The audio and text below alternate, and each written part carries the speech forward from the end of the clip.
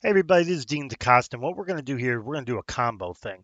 First, I'm going to show you about the FEC, the Federal Election Commission. Now, what I like about this is, well, to be honest, it's pretty cool. So let's look at this. You can do it by name, by city, by state. We're just going to go with state. We're going to pick, say, oh, I don't know, Alabama. No, let's not pick Alabama, Alabama. Let's pick another state that we can do. Let's pick Texas. Let's pick an occupation. We're going to do software developer. Heck, I've already done it once, and we're going to do a query. And so what's going on is it's going out and looking within the state of Texas for people who may have given money to an election who have the title software developer, and look what we get.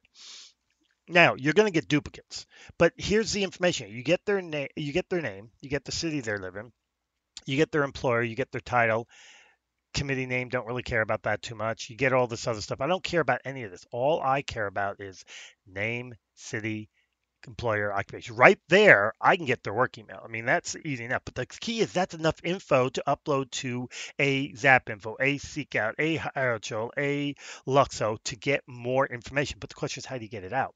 There's a lot of ways. Well, I'm going to talk about one. I've talked about data miner in Access. People know about it. I've talked about ZapInfo itself. People know about it. Now we're going to talk about this one, Instant Data Scrape. And this is the simplest data scraping tool out there. Push a button. Please wait. It's trying to find the info. And look, it gets it. Now, let's say, for instance, this table, it wasn't the right table. You can do this, say, try another table. And it will move around within the website to the different tables till you get the one you want. So in this case, let's see what we get. We got the name. Look at that. We got all the information separated and pretty and ready to rock. 117. Now there's a lot of dupes. By the time you're done with it, you're down to about 30, 40, but it doesn't matter. You can download the CSV or Excel. And guess what, guys?